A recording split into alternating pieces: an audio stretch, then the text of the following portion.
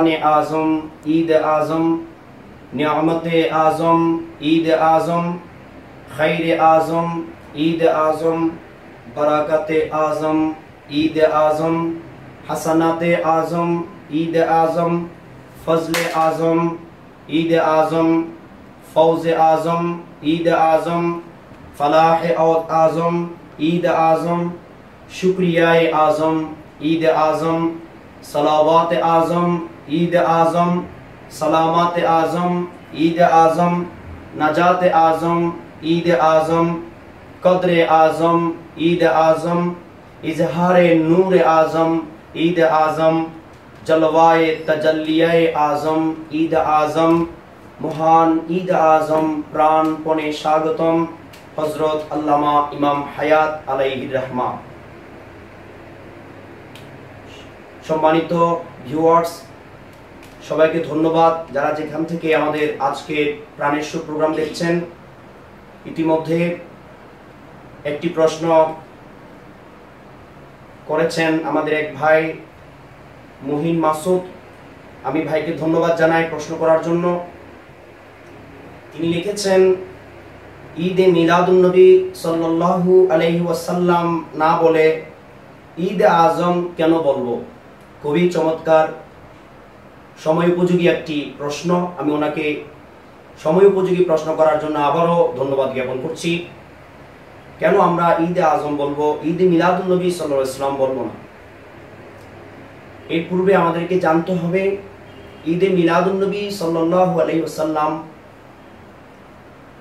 এই যে মিলাদ শব্দ, এই শব্দটি অনেকে অনেকভাবে রেফারেন্স পেশ করবে।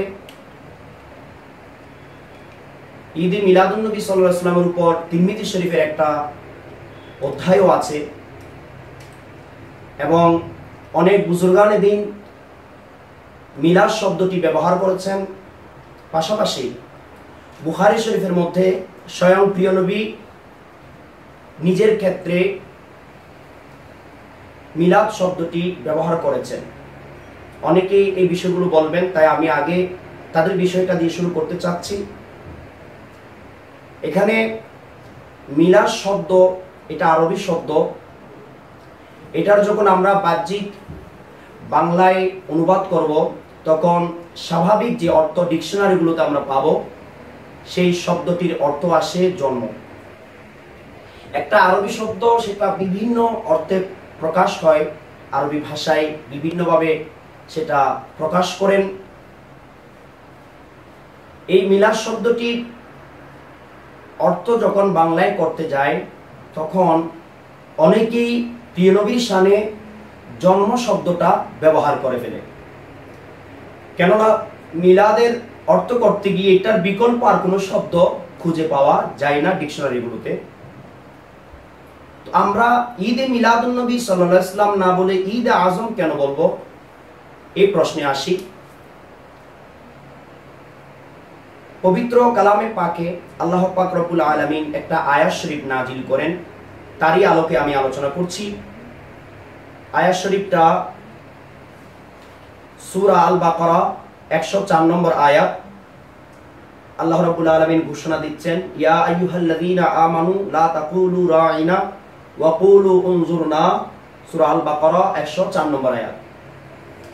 আল্লাহ ঈমানদারদেরকে উদ্দেশ্য করে বলেন, হে ঈমানদারগণ, লা তাকুলু, তোমরা বলিও না রাঈনা রাঈনা, ওয়া কুলু উনজুরনা, বরং তোমরা উনজুরনা বলো। অর্থাৎ শানে রিসালতে তোমরা রায়না শব্দ বলিও না, উনজুরনা শব্দ বলো।